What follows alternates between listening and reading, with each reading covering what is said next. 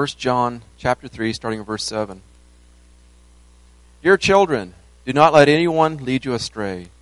He who does what is right is righteous, just as he is righteous.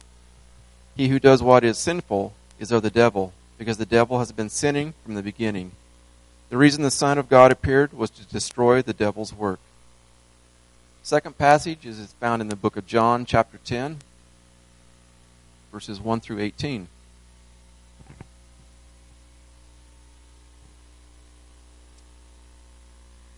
John chapter 10, starting in verse 1. And this is entitled The Shepherd and His Flock.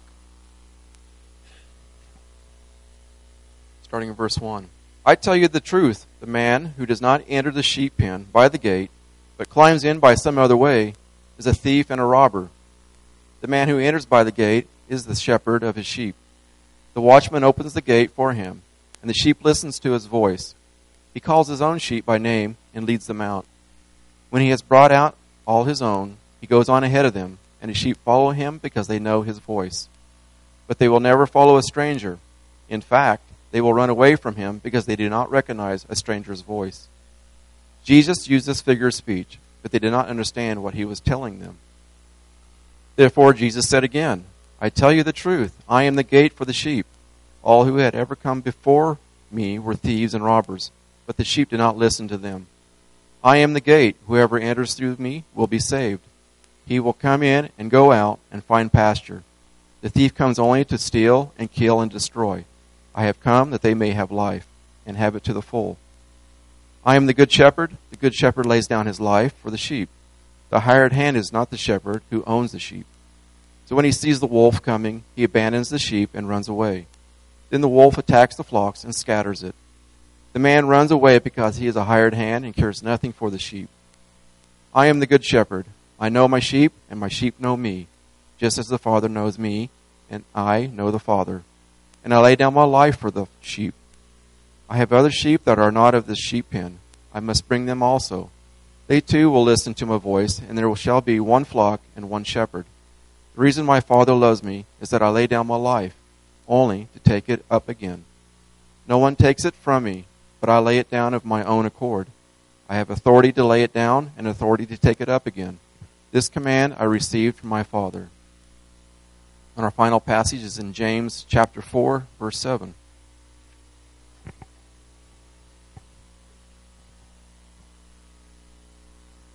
James 4, verse 7. Submit yourselves then to God. Resist the devil, and he will flee from you. And that's our scripture readings. And young children, this is time to be dismissed for Children's Church.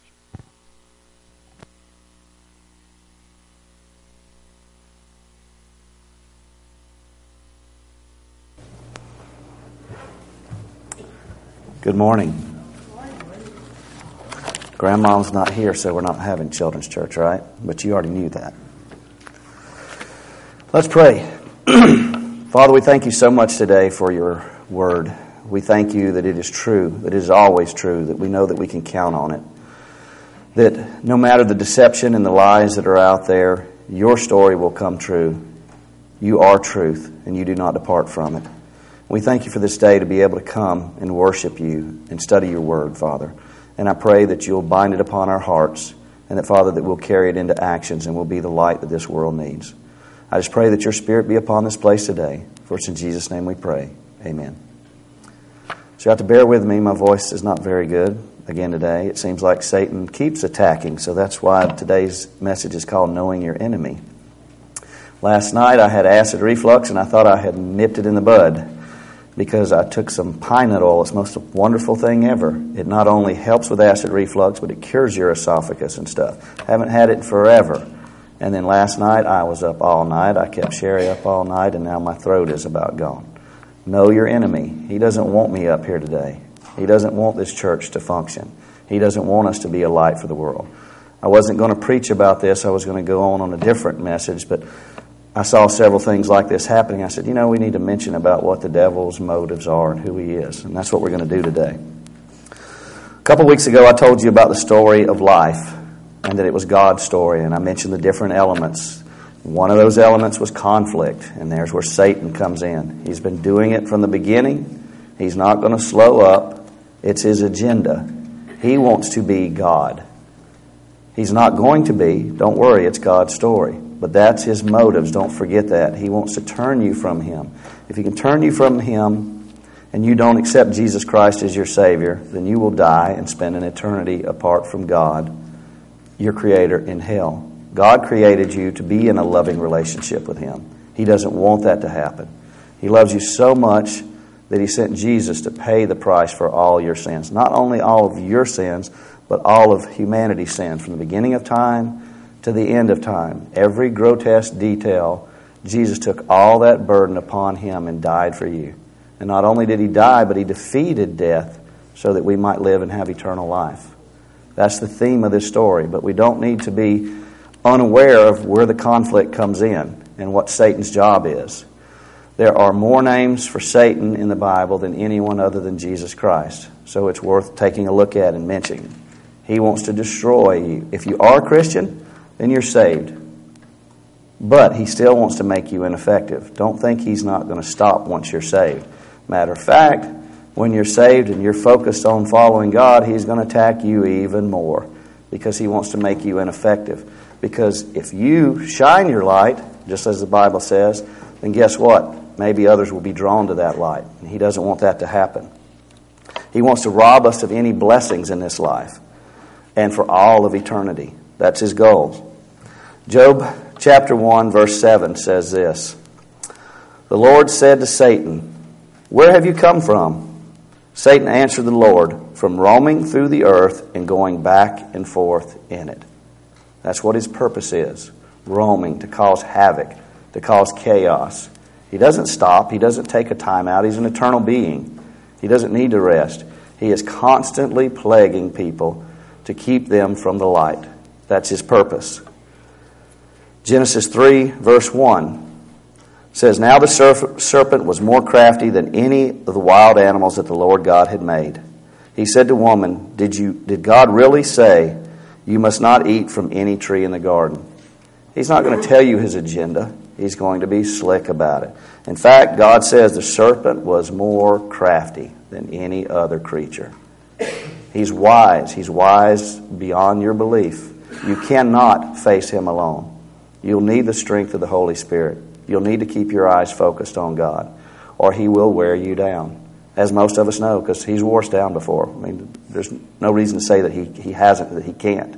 If you say that he can't, then you're foolish. And we looked at the example of Solomon a few weeks back that had the most wisdom of any man ever, but he turned his eyes from God and believed deception and lies that Satan led him into believing.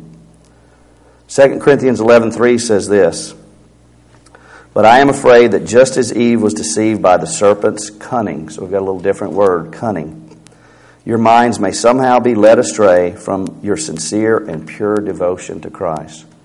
Paul is writing this as a warning so that they don't forget. Just as Eve fell, you can't blame it on her and say, "We have sinned because Eve fell and Adam fell." You've sinned. You've sinned from the beginning. You will continue to sin. Thank goodness if you're a Christian, you're saved by grace. Ephesians 6:12 says, and this is Paul again talking, he says, "For our struggle is not against flesh and blood, but against the rulers, against the authorities, against the powers of this dark world, and against the spiritual forces of evil in the heavenly realms." There is evil, and they're out in force to bring you down, to keep you ineffective, to capture your soul for all of eternity, because there's no second chances. You don't have to do anything. You don't have to make it to God, and you can't. Jesus Christ paid it all. He was the perfect sacrifice. But you've got to follow him. You've got to focus on him. You've got to be aware of what Satan is doing. 1 John 3, verses 7 and 8 says, "Dear children," Paul's talking to them like, just have the understanding of a child. Sometimes that's the easiest way to look at something. "Do not let anyone lead you astray." This world today is so full of lies, so full of deception. For many years I said, well, the Bible says if a man doesn't work, he shall not eat. So my God was work. It warns against that. But I took a verse out of context. I let Satan mislead me, misdirect me, and I thought that I was working hard creating this business so that my wife and son could have plenty. They didn't need plenty. They needed me. They needed me to be the example for them, to be a father that would teach them how to love God and honor God and respect Him. He who does what is right is righteous, just as He is righteous. He who does what is sinful is of the devil, because the devil has been sinning from the beginning. The reason the Son of God appeared was to destroy the devil's work. The Bible's clear again. Jesus Christ came to destroy the devil's work, to save our souls. That was His purpose in coming, to bring about God's theme of reconciliation through Jesus Christ. He loves you so much. He loves the church. And as a Christian, you need to be effective. You need to be focused on Him. You need to be telling others about Him, shining your light. And as a church, we need to do that also. And so many times conflict arises. We've had trouble doing the bulletins for 3 weeks. This time it was fairly easy because we let Satan know that you're not going to kick our butt here. First week we didn't have a bulletin because we went to print it and there was X's and Y's. I didn't know what to do. Just gave up and we went to print it Sunday morning. So it wasn't any going back to the house and getting it off that computer there. I guess something got corrupt when we put it on the stick drive. I don't know. And then the second time with the bulletin, we're going to be prepared this time. The power goes out. So we come into the work at 6 a.m., bring it up, get the bulletin to print, praise God, and take a sponge bath so we can get in here. You know, Satan's working hard.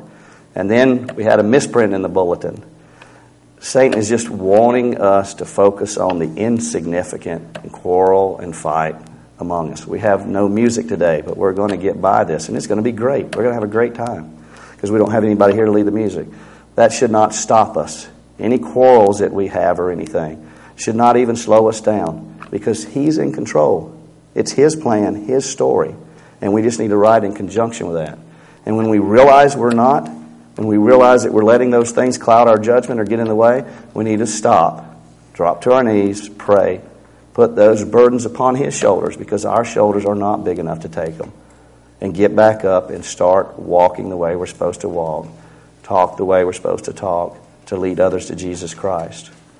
Jesus Christ thought it was important enough to leave His throne in heaven, come down to His creation, be born a baby with no abilities. A baby's helpless. Train Himself up, do the Father's will. He was tempted by Satan, as we'll see in a little bit. He was successful. And He died an utter agonizing death because every soul was that important to Him and to God. And we should be the same way. Don't ever forget how much God loves you. In the bulletin, we've put a bunch of Bible verses, and I'm going to go over them fairly quickly. They are Satan's names and what Satan does, so that way that we can understand that a little bit better. I pray that you take those home and you spend more time in them, that you meditate upon them, that you study God's Word to find out exactly what Satan does. Because like in any battle, if you did not know your enemy and you did not know the enemy's strategy, you did not know their goals, how could you fight them effectively? You're going to get killed, plain and simple. And in this battle, it's not you getting killed, it's eternal damnation. Your soul lives on. So if you die, game is not over. Game is just starting. So where you spend eternity is the most important decision you'll make. And then after that, what you can do for God's kingdom. First passage we want to go to is Revelation 9, verse 11. It says, "They had as king over them the angel of the abyss, whose name in Hebrew is Abaddon, and in Greek, Apollyon, which means destruction." That's Satan's purpose, to destroy. Not just to irritate, not to win a small victory, but to destroy you and destroy everyone. That's his purpose.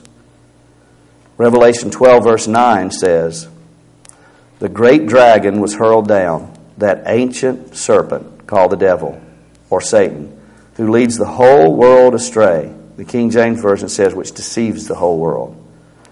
He's hurled to the earth and his angels with him.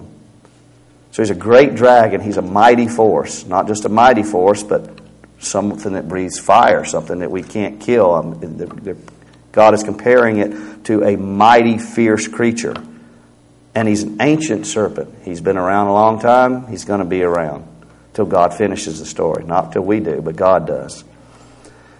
And his purpose is to lead the whole world astray or be the deceiver for the whole world. Not just you. He's not done when he gets you or someone else. His goal is to deceive the whole world and turn them against God. Matthew 13:39 says, "And the enemy who sows them is the devil. The harvest is the end of age, and the harvesters are the angels." It's clear Satan is our enemy. 2 Thessalonians 2, verses 3 and 4 says, "Don't let anyone deceive you in any way, for that day will come until the rebellion occurs and the man of lawlessness is revealed, the man doomed to destruction. He will oppose and he will exalt himself over everything that is called God or is worship, so that he sets himself up in God's temple, proclaiming himself to be God." Not only is he a man of lawlessness, not only does he want to destroy, he wants to be God. But he's a false God, isn't he? He's not going to be God. He never will be.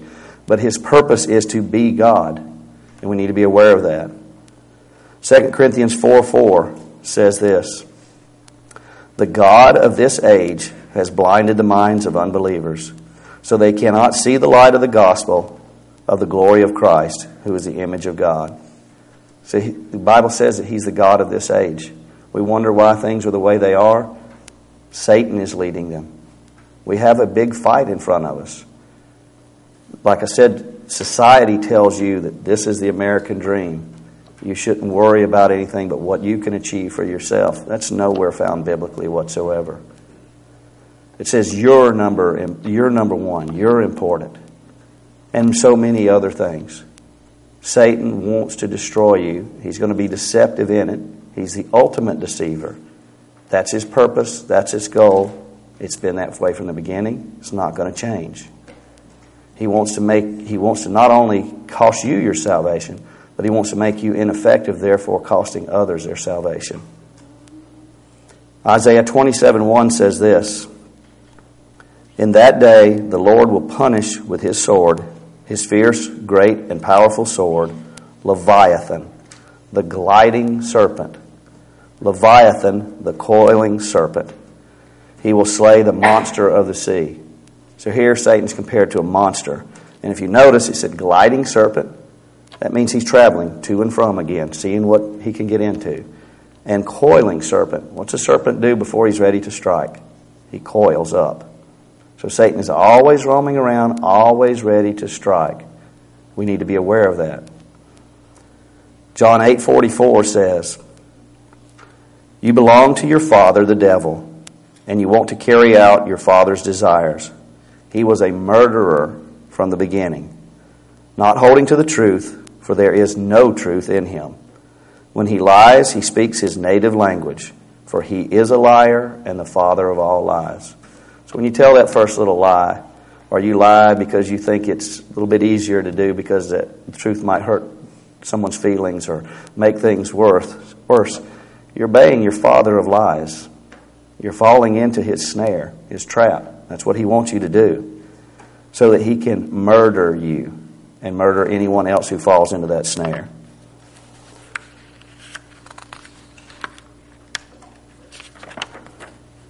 John 10:10 says, "The thief comes only to steal, kill, and destroy.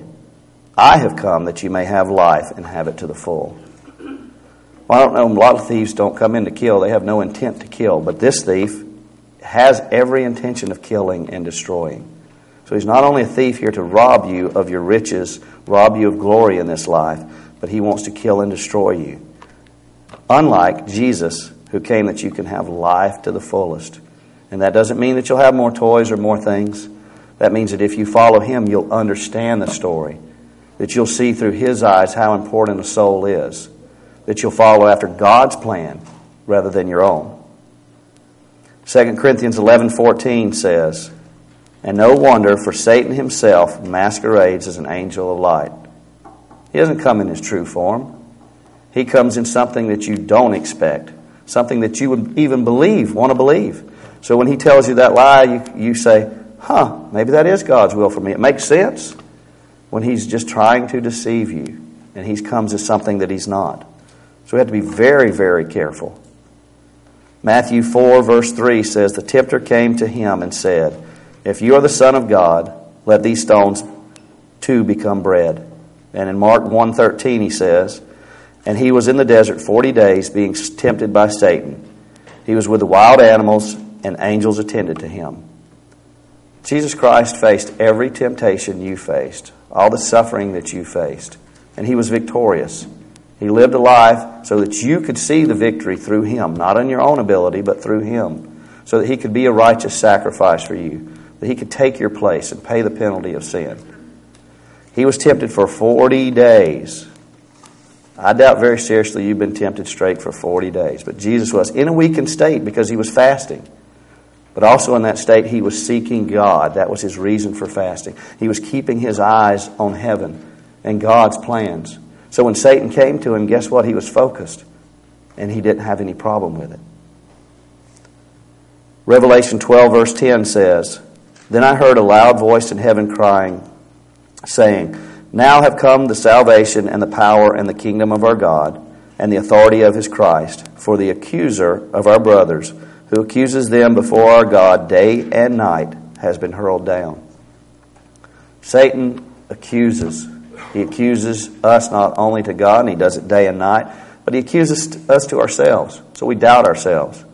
So we say, there's no way that I could be up here preaching today because I was up half the night. I don't have a voice for it. My voice was worse this morning. It seems to be getting better now. Praise God. I am tired. It's not by my ability. It's by his might, his strength. He wants us in our weakness to see his strength. All we've got to do is see it and accept it. We can't do anything. And yes, we've done plenty of bad things that could keep us from being ineffective, couldn't we? But he doesn't hold that against us. Satan can go on accusing all he wants. But Jesus Christ paid that penalty once and for all. There's nothing you ever did, nothing you will ever do that will keep you from the salvation of Jesus Christ. Ephesians 2, verses 1 and 2 says, as for you, you were dead in your transgressions and sins, in which you used to live when you followed the ways of this world and the ruler of the kingdom of the air, the Spirit who is now at work in those who are disobedient. We're fighting a spiritual battle. We're not fighting a battle to see how much we can make or what things we can accomplish, what fame or fortune. Every one of us, when our life is over, will be a tombstone saying who we were with a dash that represents our life and then our death. What matters is how we loved, how we showed an example of Jesus Christ and brought others to that light. That's all that will matter when it's over with. It won't matter how much that we did for humanity. That's a great thing. If you invent vaccines and stuff, that's a wonderful thing. But once people die, they face eternal judgment. That's what matters. Their souls. Ephesians 6:12 says, for your struggle is not against flesh and blood, but against the rulers, against the authorities, and the powers of this dark world, and against the spiritual forces of evil in heavenly realm. King James Version says spiritual wickedness in high places. Wickedness, terrible evil. Luke 11:15 says, but some of them said, by Beelzebub, the ruler or prince of demons, he is driving out demons. Satan has an army. It's not him alone. Even though we couldn't face him alone, he has an army of demons that are plaguing us, that are telling us we're worthless, that are telling us we can't do anything, that are saying quarrel against each other. They're saying this person offended me, so I'm not going to do this or that. That's their purpose day in and night. And they're not going to stop from their agenda.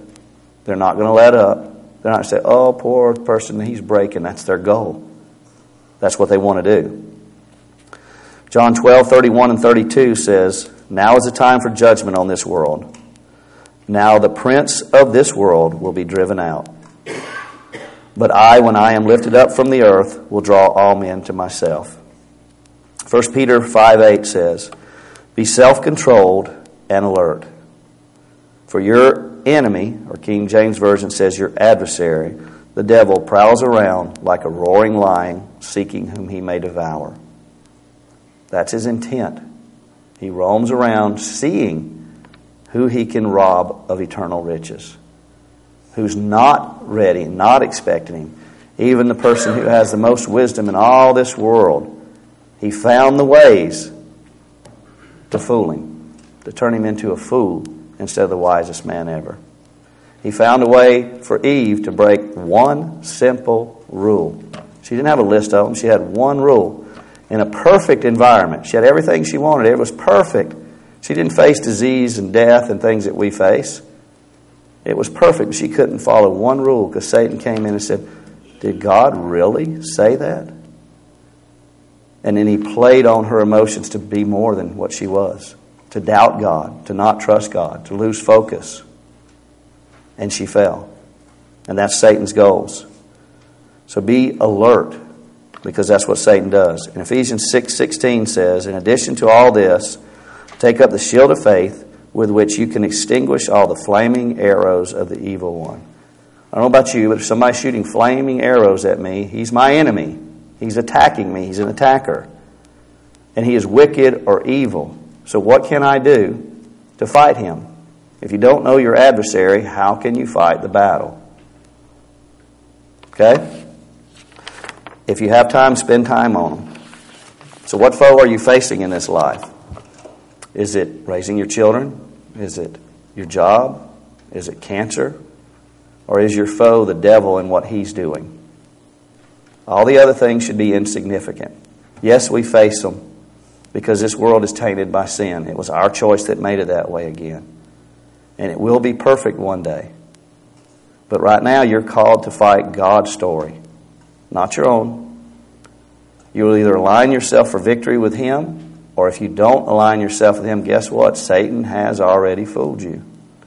Because your primary purpose is to serve God, to be focused on his needs and desires. And his desire is to have a loving relationship with everyone. Even that person you can't stand. That person that has hurt your feelings. He wants to have a relationship with them. So why shouldn't you not? There's nothing that they can do that should stop you from shining your light to them, from witnessing to them that might draw them to salvation. If you're saved and you know it, clap your hands. If you're saved and you know it, stomp your feet. If you're saved and you know it, then what next? Your life should surely show it. Is it? And I'm not pointing fingers, because again, I'll have 3 of them pointing back at me. I am not one to point fingers. I'm one to read God's Word. I hope and pray that you'll join the fight. We can follow Jesus' example in Matthew 4, verses 1 through 11. It says this: "Then Jesus was led by the Spirit," that's the first step, "into the desert to be tempted by the devil. After fasting 40 days and 40 nights, he was hungry. The tempter came to him and said, 'If you are the Son of God, let these stones become bread.' Jesus answered," because he knew Scripture, he had been meditating on it, "Man does not live by bread alone, but by every word that comes from the mouth of God." Not the ones we pick and choose, but every word. Then the devil took him to the holy city and had him stand on the highest point of the temple. "If you're the Son of God," he said, "throw yourself down, for it is written." Here's where Satan tries to use Scripture even against him. "He will command his angels concerning you, and they will lift you up in their hands so that you will not strike your foot against a stone."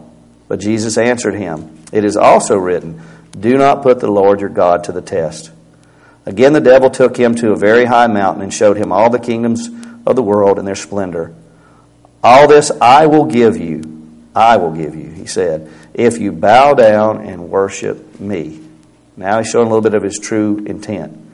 Jesus said to him, "Away from me, Satan, for it is written, 'Worship the Lord your God and serve him only.'" There's 10 commandments, and there's more than that say, do this, don't do this. But there are tons of commands. There's like 1,000 of them in the New Testament where Jesus said, do this, follow me, take up your cross, go and preach the gospel. So the 10 commandments are great, and if you follow them, you should want to do the other things. But don't just focus on the I shouldn't steal, I shouldn't commit adultery. Focus on what you should do. You should be that light to the world. It's a desperate, wicked battle that every soul is facing. And you're called to be the hands and feet. You're called to be the light. If you go down to verse 17, it says, "From that time on, Jesus began to preach." He knew what to do. He knew the story. So after he was tempted and everything, what did he do? He went and preached. He could have went back and done something else. Wouldn't have been anything wrong with it. But he knew that he was called to go preach and teach. Once you become saved, that is your calling. The Great Commission says to go and preach the gospel message to all the world and make disciples thereof so that they can do the same thing. Because we're in a battle. We're in a spiritual battle against wickedness in heavenly places. Jesus lived out the example that we should follow. He taught us in His words. He was very clear, very specific. And He stayed focused. We can look at His example to learn how to live. Ephesians 6, verses 11 through 13 says, "Put on the full armor of God so that you can take your stand against the devil's scheme. For our struggle is not against flesh and blood, but against the rulers, against the authorities, against the powers of this dark world, and against the spiritual forces of evil in the heavenly realm. Therefore, put on the full armor of God, so that when the day of evil comes, you may be able to stand your ground." And I could go into this all day. But the point is it's a battle. If you're not prepared, not only if you don't know who your enemy is, what fight your cause that you're fighting for, you can know all those things, but if you go into the battle unprepared, you have no gun, you have no armor, anything else, you're going to get annihilated. So Paul is clear, put on the whole armor of God. This is a battle. He reinforces that. You're not just facing a foe that's not going to attack you. They're out to destroy you, and you've got to be equipped. 2 Thessalonians 3 verses 1 through 5 says, "Finally, brothers, pray for us that the message of the Lord may spread rapidly and be honored, just as it is with you. And pray that we may be delivered from wicked and evil men. For not everyone has faith, but the Lord is faithful. He will strengthen and protect you from the evil one." You don't have anything to worry about. Satan can't take away your salvation. If the worst thing that happens, if somehow he takes away your life, guess what? He didn't win. He lost. Because you will spend eternity with Jesus Christ. "We have confidence in the Lord that you are doing and will continue to do the things we command. May the Lord direct your hearts into God's love and Christ's perseverance." Even Paul struggled with it. If you go on to read his words, it says, "Why do I do the things that I choose not to do?" And he asked for prayer. He knew the importance of prayer. So he told us to put on the armor. He told us to stay focused and draw our strength from Christ. He told us to pray. And then the last verse that Barry read this morning, James 4:7, it says, "Submit yourselves." Submit yourself. Give yourself wholeheartedly to God. Not give Him a part of your life. Not hold that closet back in that you don't want anyone to find out in your heart what's back there. He says, submit yourself. Submit means that you give yourself to the authority that God is. You put your trust in Him. Submit yourselves then to God, resist the devil, and he will flee from you. It's a promise again. You don't have to worry about it. If you stand firm, the devil knows he has no ground. He'll eventually leave you alone. And just think, if you're doing that, what a mighty witness you can be. So I challenge you today, if you have any things you need to get out of your life that you need to submit them. If there are any quarrels or anything that are causing you to not be effective, deal with them. Focus wholeheartedly. Be prepared. Go home and study about who and what Satan is. Realize that we're fighting a battle. Realize that this is not our life to live, but God's life. He bought you with a very horrific, costly price. The death of Jesus Christ. We're in a battle.